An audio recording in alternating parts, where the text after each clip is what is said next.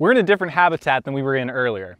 As the Apalachicola River courses its way downstream, we go from the steep upland slope forest ravines to pine forest, but then everything flattens out. And with flatness, we get water. We're not very far from the Gulf. We're only about 10 miles north. And the habitat behind me is named the same thing as a similar habitat in Africa. That is the savanna.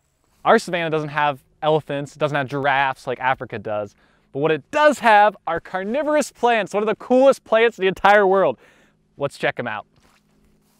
Down here, we have a great example of a carnivorous plant, one of my favorites. It's called the Parrot pitcher plant.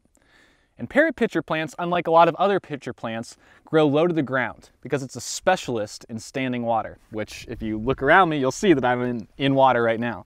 You might think that's a strange place to capture prey. How does this thing work? Let's look here. I found this lying on the ground, this plant. I didn't pull it off, but it allows us to take a look at how this plant captures its prey. The plant's shaped like a lobster trap. If you don't know what a lobster trap is, basically it allows things to go in really easily, but it prevents them from coming out. You'll notice a little hole. Now around that hole is thick secretions of nectar. Insects like ants and other water creatures love nectar. So let's say I'm a water flea. I guess I kind of look like a water flea. So I'm swimming along in the water and I come to this hole. I start drinking the nectar and I'm like, interesting. I'm gonna take a closer look. So I go into the hole and this plant, if you look, it kind of curves back. And so the insect, the water flea, me, is going in and I say, okay, well the tunnel keeps going this way. I'm gonna keep going. Check this out. Once I'm inside, you'll start to see something that's totally unique to pitcher plants. Downward pointing hairs. Again, it's really easy to go down, but to go back up, you have to work against these hard, prickly hairs, and animals have a tough time doing that. Before they know it, they're at the bottom of the plant.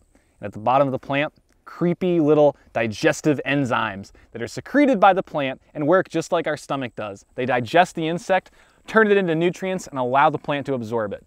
It's not the most pleasant way to die if you're a water flea, but how cool is that? This is just one of several carnivorous plant species in the area. In fact, the savannas of Apalachicola National Forest have the world's highest diversity of carnivorous plants.